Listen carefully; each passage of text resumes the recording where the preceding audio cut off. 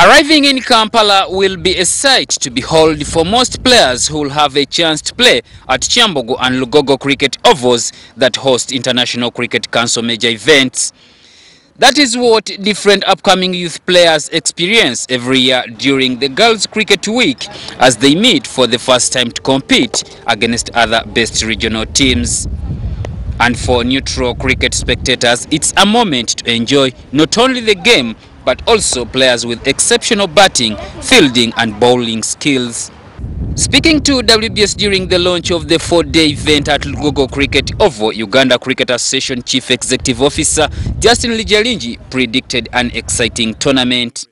We expect it to be much stiffer in competition and of a higher standard, based on the fact that last year's was a closely competed tournament.